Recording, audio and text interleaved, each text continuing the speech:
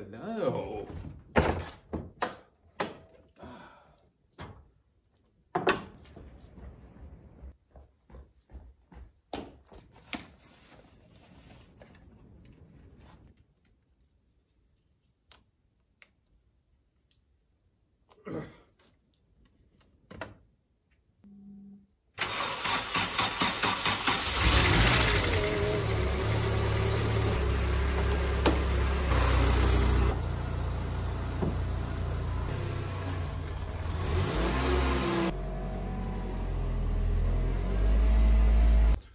What's up guys, my name is Kamil, this is Gorilla Project Car. Have you missed me? Because I did miss you. In today's episode we're doing something really cool, and that is working on my Golf. And today we're gonna do something really cool that for some of you may seem like a stretch to make a video about it, but we're going to change the oil in my car. And just so you know, I lost my camera battery charger last week, and I'm recording on my phone.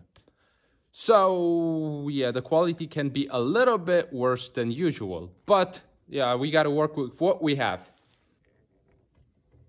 Hello, beautiful! This here is an ABF engine. It's a 2-liter 16-valve GTI engine that is making 150 horsepower.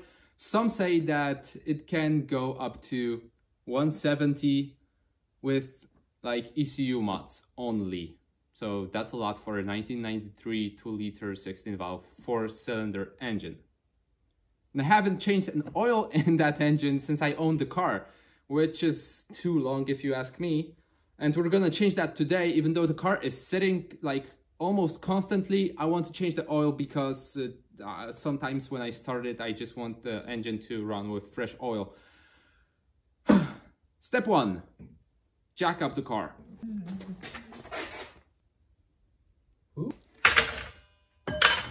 This car has freshly painted subframe and I don't want to scratch it, but I'm gonna figure something out. Boom. Now for your own safety, always put car on jack stands before you go under it. The like hydraulic jack can always fail.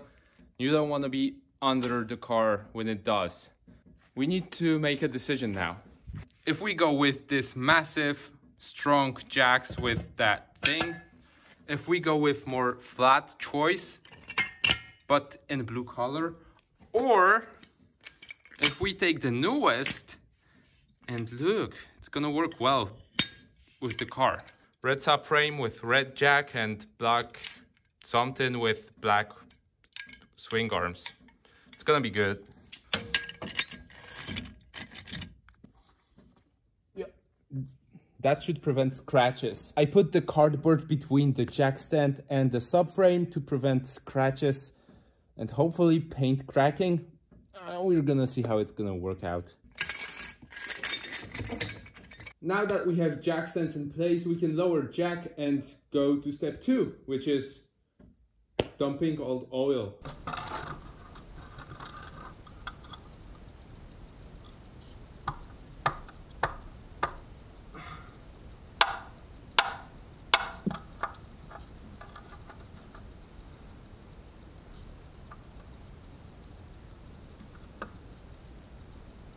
Whoever bolted that like drain plug is a dumbass. Like, why would you do that so tight? I couldn't undo it with a hammer. It's mental. I'm speechless. But oh no, probably have something here.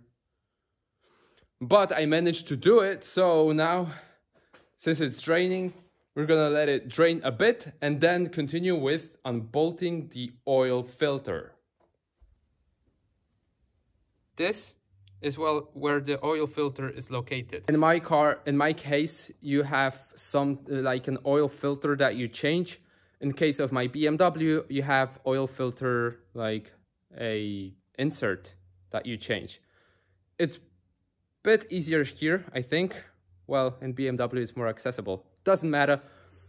We have to change it anyways. I would rather do it from the bottom of the car, but we'll see how I will manage to do it.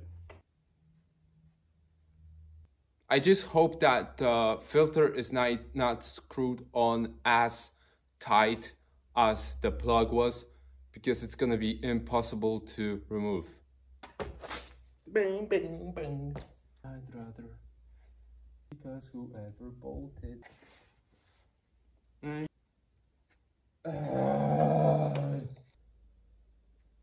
I guess it's gonna be the hard way. So, how to remove a very stubborn oil filter?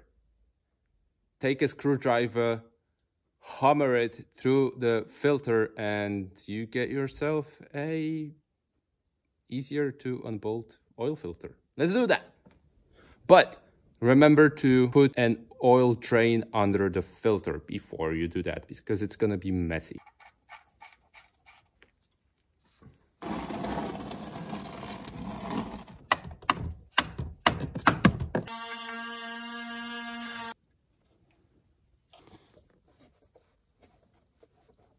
This is my trash and this is my filter.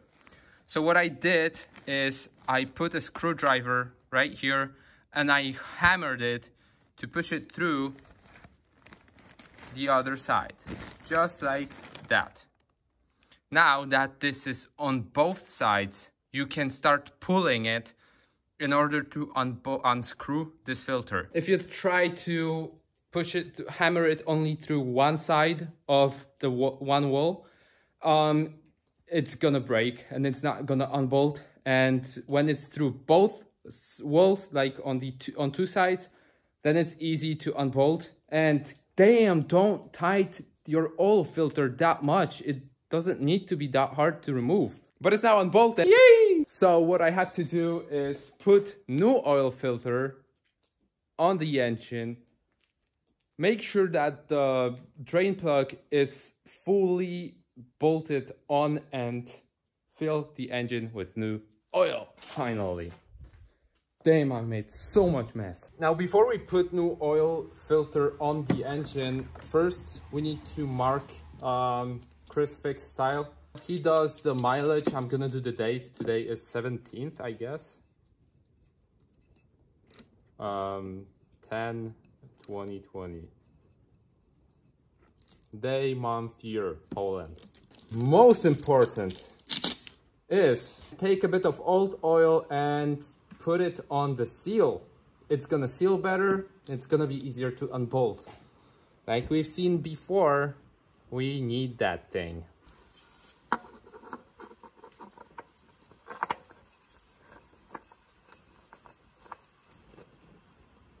It's gotta be hand tight, nothing more. No tools, no nothing, hand tight.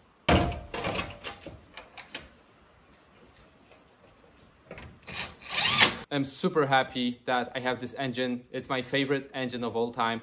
But VW didn't really think when they put the oil filter in the place they did, because it's a mess when you take it off. And yeah, I'm just gonna have to clean it up.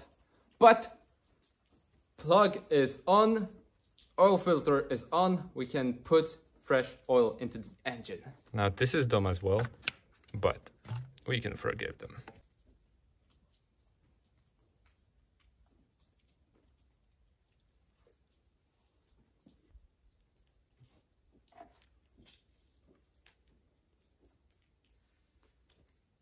After you filled the car with new oil and checked the level, you have to start it and let it run for a second and recheck the level and you're done. So the oil is changed.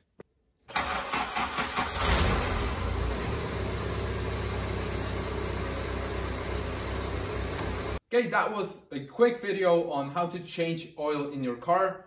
I had some hiccups, but I bet you won't have that much trouble as I have.